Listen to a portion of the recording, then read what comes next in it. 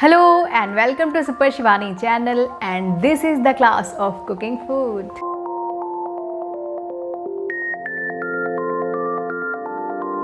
सबसे पहले हम यहाँ पर एक मिक्सिंग बोल लेंगे और सबसे पहले इसमें जाएगी फाइनली चॉप कैबेज यानी कि पत्ता गोभी जिसे मैंने फाइनली चॉप कर लिया है।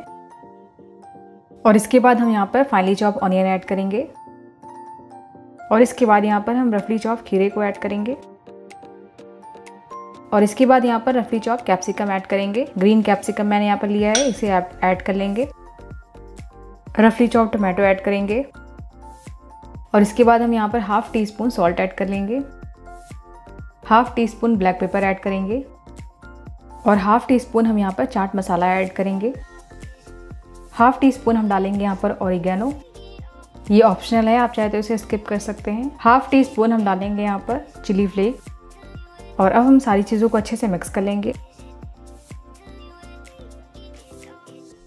और अब हम इस वेजिटेबल्स में हाफ कप के करीब हम यहाँ पर मलाई ऐड करेंगे।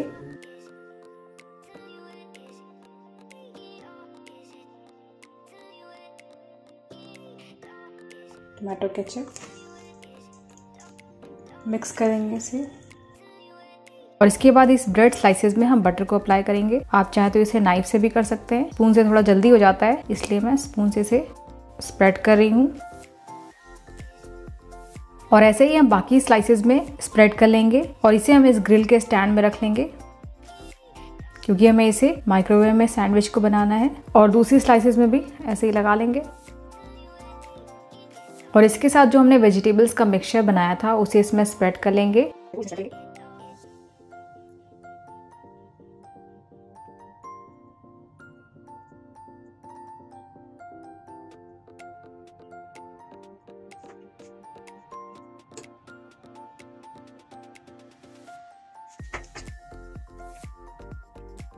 कुकुम्बर के स्लाइसेस रख देंगे, ऑनियन के स्लाइसेस भी आप रख सकते हैं। और अब हम इस सैंडविच के अपर स्लाइस में ग्रीन चटनी को अप्लाई करेंगे। आप चाहें तो यहाँ पर टोमेटो केचप अप्लाई कर सकते हैं और इस स्लाइस को इसके ऊपर रख देंगे। अगर आपके पास चीज़ स्लाइसेस हैं तो आप यहाँ पर ऐड कर सकते हैं, नहीं तो ये सैंडविचेस ऐसे भी अच्छी लगती हैं खाने में। और अब हम इसके ऊपर बटर अप्लाई कर देंगे और ये सैंडविचेस हमारी ग्रिल होने के लिए तैयार हैं। इसे हम ओवन के अंदर रख देते हैं।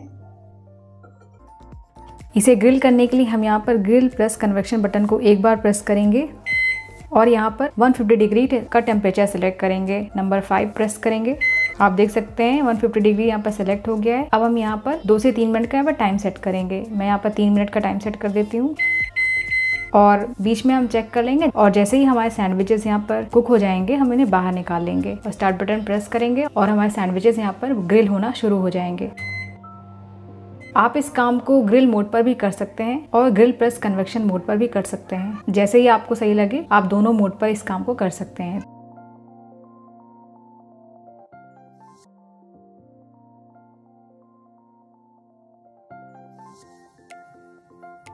अच्छे से सिक चुकी है, आप देख सकते हैं। और अब हम इस ब्रेड को पलट लेंगे और इसे दूसरे साइड से भी पका लेंगे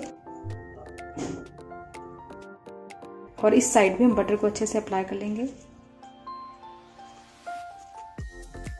और अब हम इसे फिर से 3 मिनट के लिए इसे हम कन्वेक्शन और ग्रिल मोड पर इसे हम फिर से बेक कर लेंगे। इसके लोअर साइड को भी अच्छे से क्रिस्प कर लेंगे